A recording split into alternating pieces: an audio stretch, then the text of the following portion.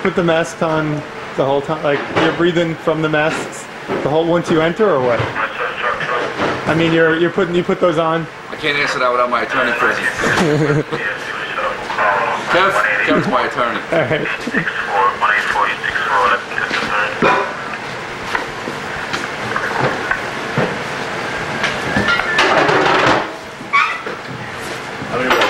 All set, John. Sit.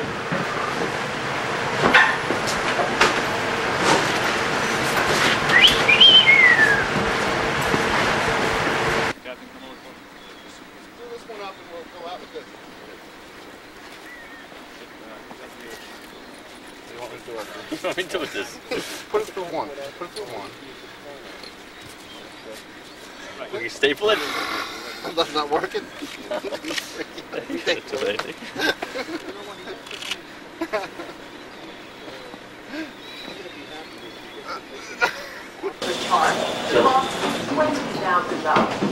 The good son.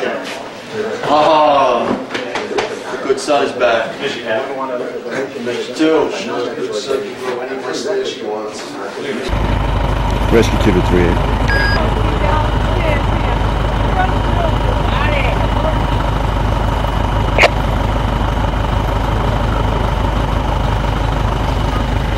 Okay, Steven.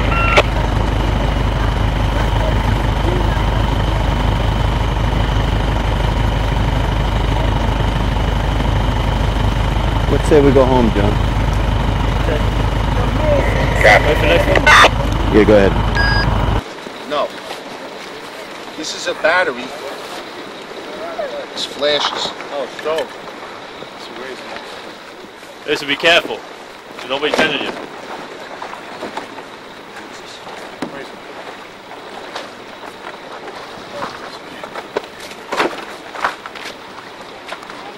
So we get to take this home too. Don't come by the edge though, it's dangerous, okay? Now it's time to go sledding down the hill.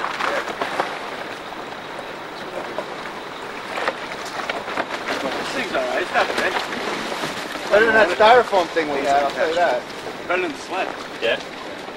Slid better? It's attached to this piece of back here. You got to pull me out of it. I was hardly pulling it off. You came right up. See, anchor? The whole thing is if you fall in through the ice, then I go all the way down the ice. Looking at a sea anchor. The guy who's out here has to be able to hold himself. That's what that's supposed to do, is keep you up. Well, whether you can or whether you can grab the bars. You know, you're a chauffeur extraordinaire. Elbows crossed. Like this? Not that, but even lower. This tagline back there, Billy? Just keep one leg there. You better get it on there. Heating line. It's a heaving line. We have full control and we Rescue know team, when we call go through.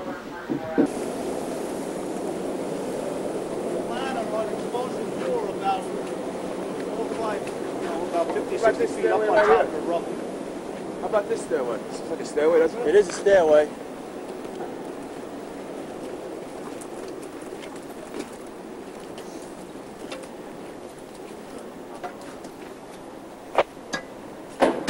Is there access to the other building? I don't remember having access going all the way back that far from here.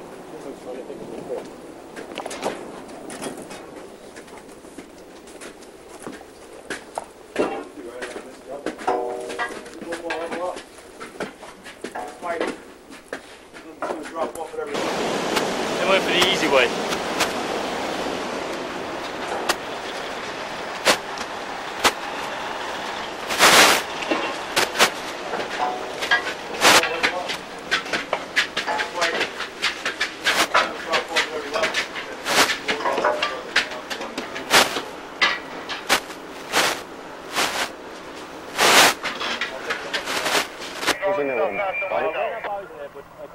This guy's probably going to go with him, or else I'll go with him. All right. But One of his men go with him. Make sure, grab his radio so we don't lose it. All right. And let's find out where they're going. Let's activate the help team. Lotto 175 to battalion 39. 39 Alpha 39. 5 to 3 2 battalion 35 10 4.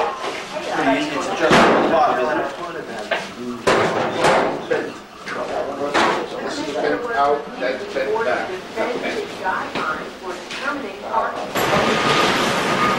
want in the hood? Both of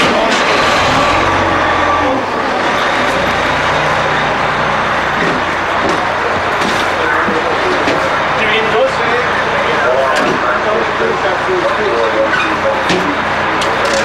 Did we get the doors? You get the doors? Yeah, go on.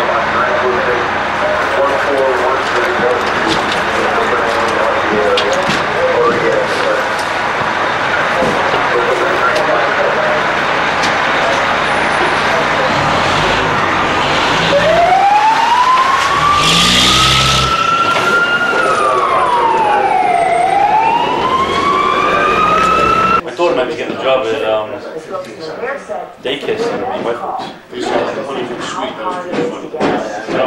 I was so sad. I remember working at, she's done some daycare work. At, what is it? Computer Associates daycare. Up on the roof waving, like they, you know. Yeah. Big, I haven't been in. Big open building? Yeah, the whole back of it's open.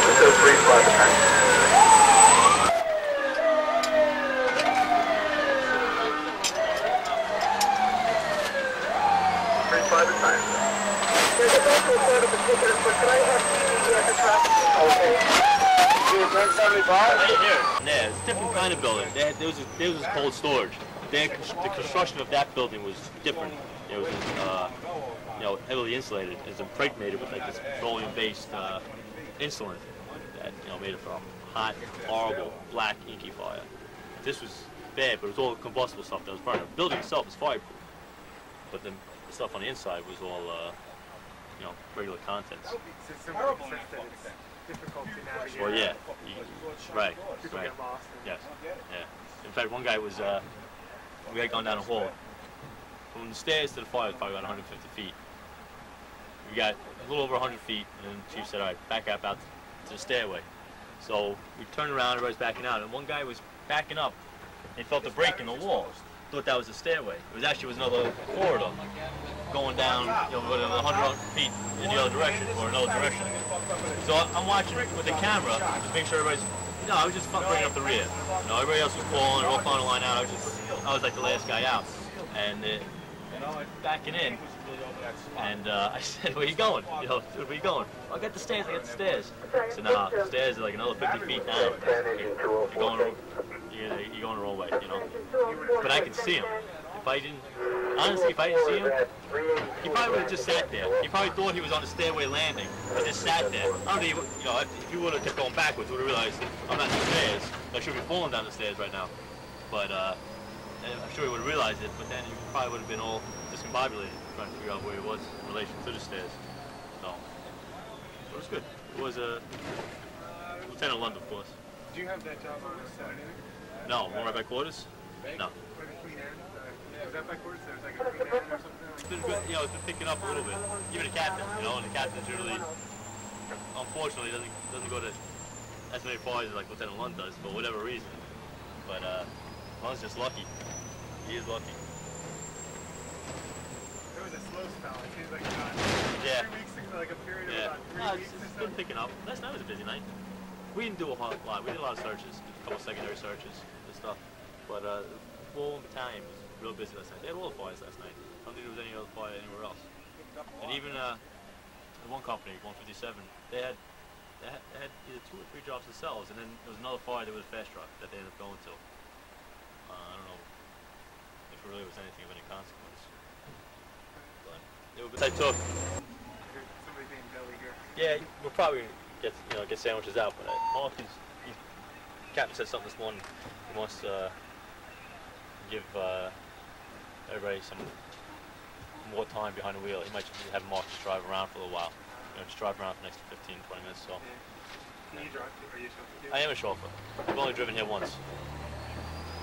And I've driven, actually I drove Rescue 5 a couple times on details. I get there and they say, we need a chauffeur. I happen to be one. But for the most part, I'd be like the fourth string, chauffeur here. So very rare would I ever have to drive. And the one time I did drive, there was another chauffeur here, not a regular one, but a backup or whatever, but the lieutenant had me drive. You know, I don't know the borough nearly as well as everybody else. I can figure out general directions.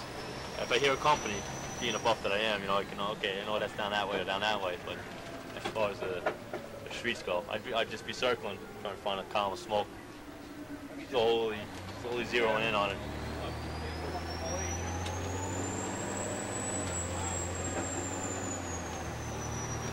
Let me tell you, if you had the bumper can this morning, when you were going on a run, everybody's getting out of the way. The only people who don't get out of the way are pedestrians. They see you coming, and they're like, now, you know, they run in front of the ring. They try and beat you. They can't wait for 3 seconds for you to pass, and they see you coming. They like time it. He's not close enough yet. Now he's close enough, and then they run out in the street. And there's one guy, I swear to God, I thought we were gonna hit him. You know, that's what.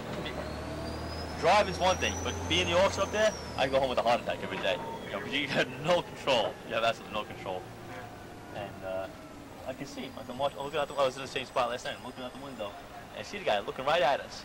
Cars are all moving, and he runs. He stopped, and he ran back. If he would have went, he'd be part of the apparatus right now.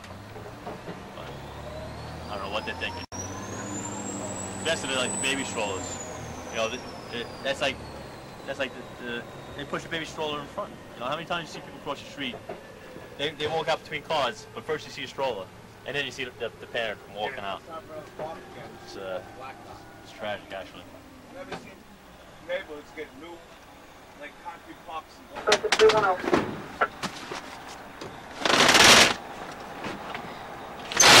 It's that big red one, then. But this is just boards. You know, splints. Splints. Okay. Mostly our first aid stuff. This, the most important thing. The antidote. What is that? Technically, I don't know what it is. It's some sort of super secret stuff. But it's, you know, a hazmat. It's a hazmat thing. Say, that's the antidote for whatever, you know. There's a couple kids in there, right? Stick kids. I think there's 6. Every once in a while they give us a new one. You know, they expire after a certain while. Give us a new one. It's for like biological, like warfare. Germ warfare. Yeah. Terrorist act, you know, stuff like that.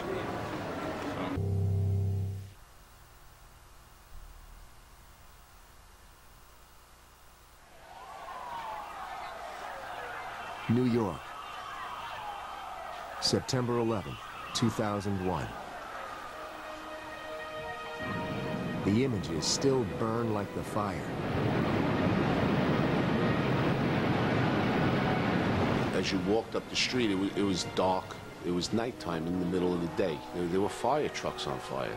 There was engines on fire. There was police cars that were tossed around like they were potato chips. That day, in 1 hour, the New York Fire Department lost more men than in the past 50 years. Hardest hit, the elite rescue companies. Every member on duty was lost. I knew a large number of members were going to be dead. I knew that a large number of civilians were going to be dead. I just didn't think it was going to be all my guys. But there's another story, still untold. A tale of life, not death. In the months before September 11th, we were invited to ride along with the men of Rescue 1 and 2, to follow them into action. We have heavy fire conditions on the top floor. This is their story, a tale of brotherhood and remembrance, of the men who are all to their brethren, still riding.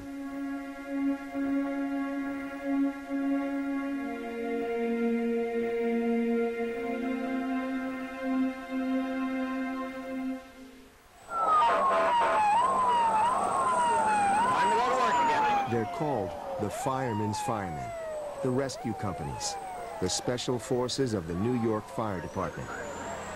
Every fireman responds to alarms, but these men are different. Each is a veteran, each hand-picked. And when the worst emergencies come along, these guys get the call. Sounds like a bad one. This far we're to go is 5819 4th Avenue. In the months before 9/11, their story was just beginning. Well, no, we'll be there in a few seconds.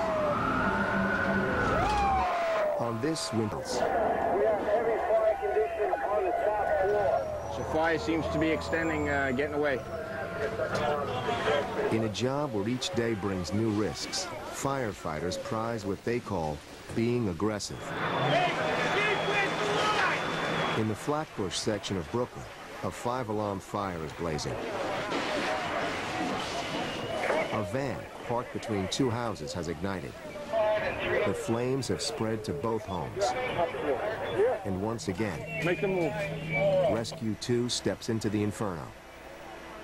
An easy way to describe it, close your eyes, turn the oven on to about 500 degrees, wait till it warms up, and then open the oven. The blast of heat that you feel is really our work environment. Everything up there is plywood. This entire attic is plywood. You gotta find the stairs going up to the attic. You're in unfamiliar territory. You really don't know what you're in because it's not your house, it's not your apartment. You might be getting somebody trapped in the rear, and you got to get to the rear. But it's sort of like going into a maze because, you know, where is the rear? You get tunnel vision. Things start narrowing in. Is that you, Mark? You're just concentrating. Everything is narrowed down to what's going on between your two hands. An unchecked fire doubles in intensity every 30 seconds until there's nothing left to burn. In a wood frame building, that doesn't leave much time. You know, you try to stay calm and use your head and use your instincts. Your heart's pumping and your mind's racing. Is there a floor to share? And the adrenaline's going on top of everything else. Your back might have been hurting 20 minutes before, but right now, you can lift 400 pounds. Go to the window, all right? It is really hot. How hot is it? Is it getting hotter? You know, that's telling you something. Put up there again. You're hearing crackling. Okay, you know, it's over here, as opposed to hearing, you know, a roaring sound like a train coming. Uh-oh.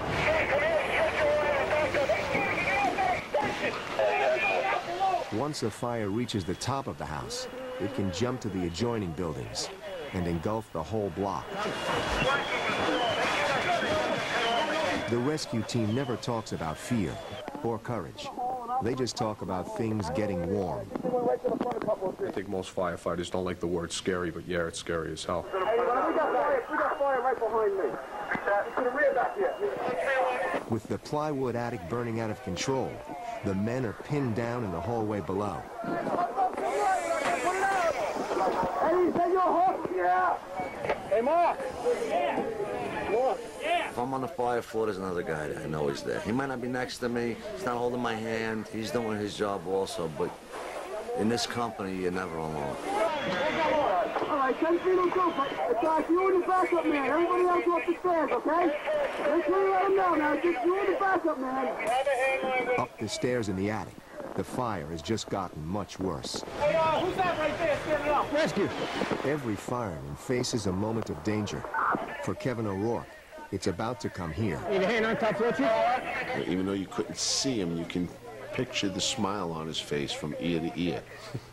He'd be bouncing around in there like a little kid, you know, and like I said, he'd bump into somebody. Oh, excuse me, you know, pardon me. Excuse me, Chief. Thank you. Got it, guys. You know, it's not the way it's always verbalized inside a burning building. Kevin notices the floor is beginning to give way. A lot of holes here, brother. Just as he warns the others, he falls through. He dangles above the fire. Fortunately, his brothers are there to lift him out. Thank you. Okay, thank you. For the men of the rescue companies, there is a fine line between bravery and survival. The trickiest question is always when to leave. It's hard to tell a fireman it's time to go. It means that you quit, you gave up, and you don't want to. It's your responsibility to make sure, as a captain, that they're not risking their lives for naught. But this time out, Captain Ruvalo will take that risk he decides it's not quite time to go. Hey, bring the line in now!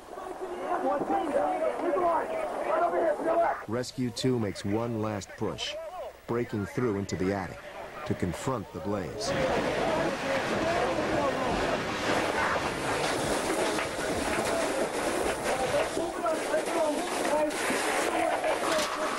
Good job, son, good job. The top of the house is burned down to the timbers when the water finally does its job. It's taken hours, but they've saved the block, and Kevin too. You all right? Yeah. You sure? You sure? Yeah. Oh, big hole. Oh, you're not kidding. It just kept crumbling around me. No, I never say you really talk about the fear. You joke about the fear. You joke about what you do. You joke about, whew, duck that one this time. It was interesting. The floor gave way on the second floor. I ended up stepping into the hole, and it just kept getting bigger. I ended up spread eagle, holding onto the beams, you know, until the brothers were kind enough to pull me over onto the solid floor. So now he knew. I said, as long as I swing down, you know, I'm only going to be like 4 or 5 feet off the floor, you know, to drop down if I had to.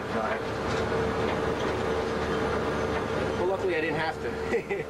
Brother to each other. It's proved to you on a daily basis, and you prove it to the other guys on a daily basis, that I could be trusted with your life, and I trust mine to you. These guys are going to die for me if they have to. They're going one way or another, they're coming for me. We don't always like each other, but there is a love there, and it's always going to be there. I mean, if you're willing to risk your life for another man, you better love him a little bit.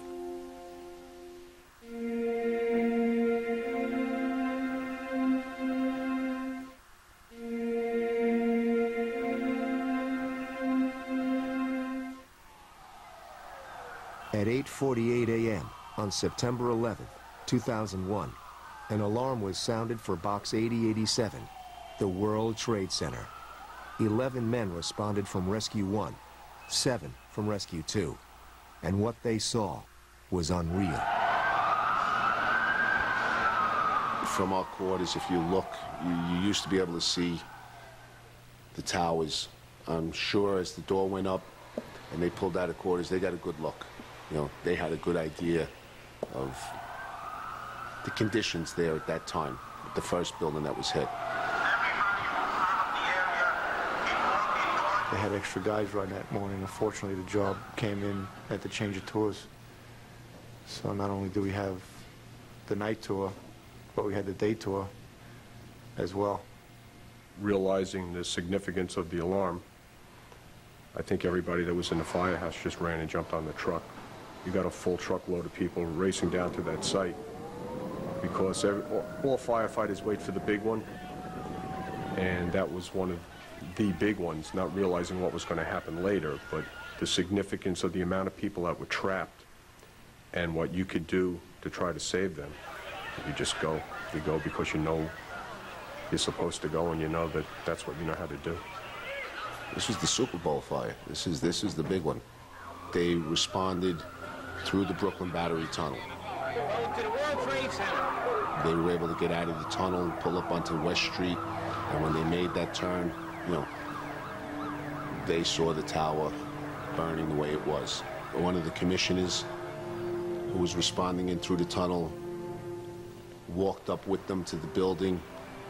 She's told us that the guys were, you know, joking around, you know, laughing, giggling, even though you might be busting each other's chops. The seriousness of the situation was obviously in every guy's mind. And they hit the stairs and they just started going up. You know, they were bent on getting to that fire floor. I knew they had a real good fire, and I thought that that's all it was going to be.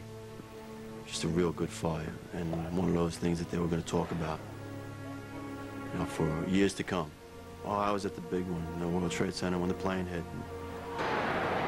As I watched and the second plane hit, I realized this was an act of terrorism, and I took off. As I think just about every other fireman in the city did. You saw across the bottom of the screen, it said breaking news in big, thick, black, billowing smoke, and it said Lower Manhattan. I said, oh, look at that, the brothers got a good job. And then it panned out, and I saw the World Trade Center. And I got probably one of the sickest feelings I've ever got in my life. I saw the amount of fire and what was going on, and I just said to myself, oh my God. Inside the towers, the rescue teams were heading up to pump water on the fire. They were going to be on a fire floor. They had been there for quite a significant amount of time already. So it would have been a hard climb, but they would have made it. They'd be on the fire floor fighting fire. And I was trying to judge from my position how many floors of fire that they were faced with. And I was just shaking my head at the enormity of the whole thing. There were upwards of 35,000 people in those buildings when the first plane hit. They were heading up, you know, to make sure that that fire went out. We have to go in there. We have to get those people out. We're firemen. Can't stand outside and say, wow, that looks really bad. I say it with nothing but pride in my voice. I mean, I know where they were going. And everybody here knows where they were going. And that's why I only can say, when is it time to leave? It just isn't for us. As long as there's a fireman in that building, we're not leaving. It's the rescue's mission, and we're gonna live it. I mean, and that's at any cost. And unfortunately, you know, it was the greatest cost that time. Back at the firehouses, the off-duty men from Rescue 1 and 2 began pouring in. Bobby Gallion was here first, and me, and then guys just started coming. And we understood the magnitude of what was going on. We were well aware that one building had already come down. Human nature is that you're gonna turn around and you're getting out of that building, man. The other building's down. It's just a matter of time for you. When yours is coming down, you already know the other building's down. It's not a secret. They never turned around. And if you're ever gonna get scared, yeah. You know what? That's total fear right there. But you also know that you signed on for this deal, you know what I mean? There's firemen in trouble, and you're going. And you hope for the best, but you keep climbing. Chief Downey was there from Special Operations. I remember saying to Chief, you know, I know you're really busy, but we're here, we got 3 guys from Rescue 1 here. If there's anything we can do for you immediately. And he just shook his head and he says, right now, we think we're missing about 200 guys. So I want you to stand on that corner right there, and as soon as I can use him, I'm going to put you to work. He just walked off into the cloud. You know, it was very calm, cool and collected, as he always was. None of us have ever been to an operation like this, but he went off. He said he would come back for us, and he never came back. Those chiefs, they didn't leave. They had men in the building, and they wouldn't leave without them. And they had time to get out, but they wouldn't leave their men.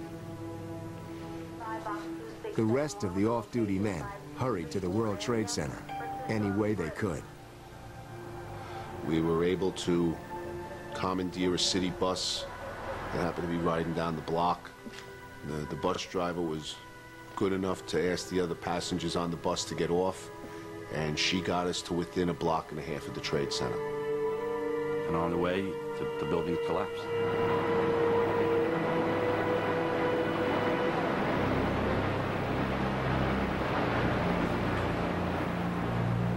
Everybody won. As you walked up the street, it was dark.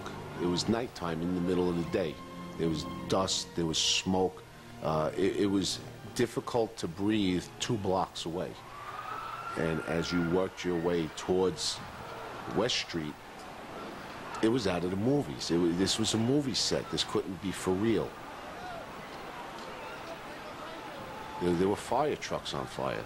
There was engines on fire. There was police cars that were tossed around like they were potato chips. There was ambulances that were crushed. The private cars flattened like pancakes. And this is just still 2 blocks out. And just buildings on fire all over the place. It just, there's nothing that you've ever done in your life that could prepare you for what you saw when you turned the corner and actually got a look at what was there, or what wasn't there.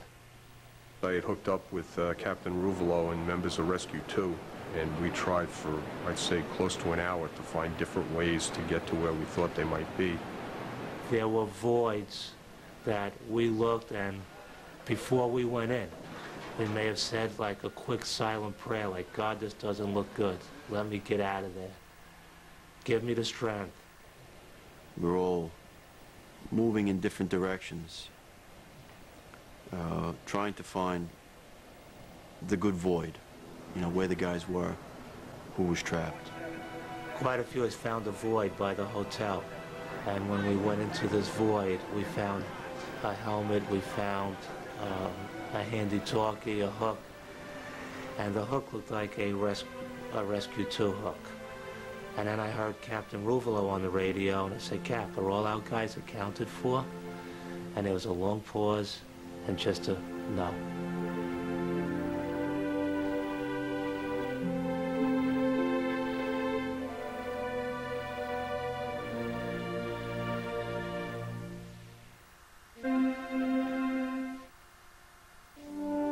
After September 11th, the lives were counted.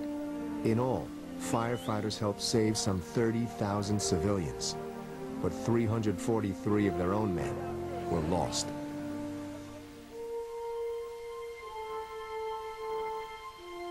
You were at the mercy of the group chart that day. Anything can happen on any given day. I think the guys that were lost were heroes, but they were heroes before that. They're heroes because of what they did when they lived. They weren't heroes because of the World Trade Center. They were heroes because they stood in front of the mayor and put their right hand up and said they'd be a firefighter. I lost 23 years worth of best friends. Guys I was at their wedding with, guys I broke in with, guys I shared laughs with in the back room.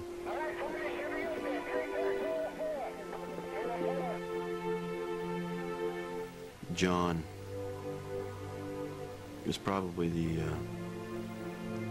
my first probie, so to speak, coming into the rescue. Someone that I took a personal interest in training, and I was very tough on him, and he consistently rose to the occasion. Let's say we go home, John. Okay. Yeah, go ahead. John had no flaws. That's why he was the good son. Good son. Oh, the good son is back. He would have been my choice to replace me.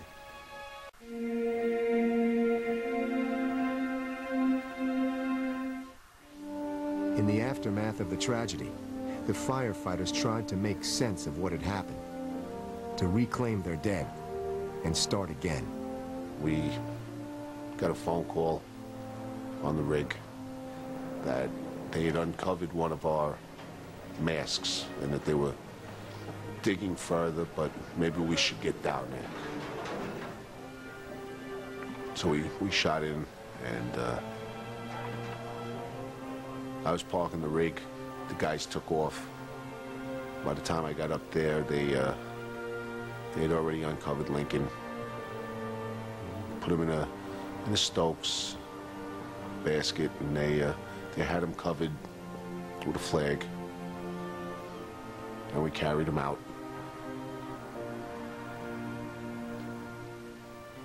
We went back in, and in the same area, we were fortunate that we were able to find Kevin. Took a while to free him up.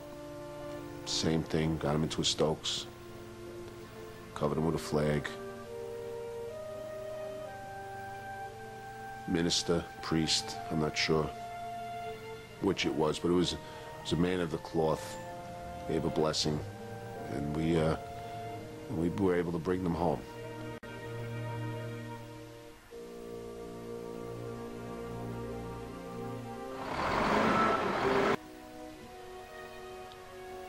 It's a big void, man. It really is. It's big emptiness. That first couple weeks, there was a lot of times when you got back here to the firehouse, you really wanted to, like, contemplate why you were doing what we were doing, you know? Why did I choose to do this? And then you sit down and read 5 or 10 cards from some first graders, you know, with all the great misspelled words, but you get the drift of what they were trying to tell you, or all the pictures, all the thoughts. There's still the little boy in each guy here, even though we've been through this great tragedy. And you find yourself telling a little joke, laughing a little. It's starting to come back. The healing process is probably already started. On the riding list on the chart, we have who's, so we know who's on duty. It says still riding because we have members of this company we haven't found yet. And as far as we're concerned, they're still responding. Still riding is a show of respect to the guys that they're still, their spirits are still, and will always continue to ride with us every time we go out the door. But I think what keeps us going is the fact there's still fires, there's still emergencies, there's still a lot of people out there who need help. And so, each day, they head out again. The men of Rescue 1 and 2, still riding.